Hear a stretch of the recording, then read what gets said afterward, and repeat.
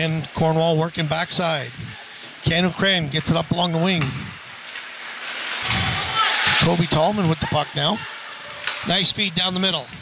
Cornwall, Canu Crane just misses the shot. K73s now working backside. Chipped in, Canu Crane with the puck. Canu Crane coming in, quick shot, scores! Canu Crane. Beautiful shot. Canu Crane goes shelf down, but it gets by him. And it's Kentville 73s cross center ice. They'll dump it in the corner. Raphael Seguin sends it around. Colts now. Rick Captain at the point coming near side.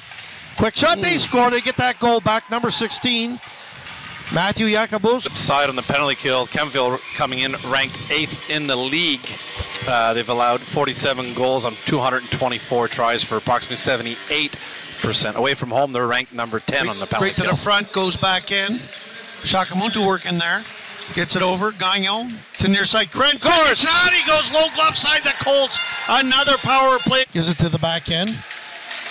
That's picked up by Fraser. Or sorry, Spec Meek. Talking to Spec Meek's mom, and she's such a mild-mannered lady. Working in and right on the near side. Justin Willett picks. Oldie but a goodie. Kyle Bond. Oh! Nice check. Got his man off the puck. Langlois stood his man up. That's what he had to do. Kept in. Nice play. Kentville trying to get back into this. They need one goal to give themselves a chance here, and I'll give all the credit to goaltender Alex Musilak. They score. Beautiful goal. I'm just talking about it. Yeah. Is Mr. Matthew Yakubowski.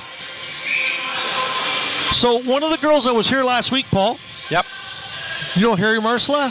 Yeah. That's his daughter. Harry's daughter? The little short girl. Really, eh? Back to the point. If she's... Oh, they score! Tied game on. He's come off in the third period. Working it down the middle. Fraser gets it back on a broken play. One-timer. Oh, a little stick save here. We'll take that. Coming back in. Fraser one-timing again, waiting for it. Quick shot, and they scored. There you have it. Over one goal.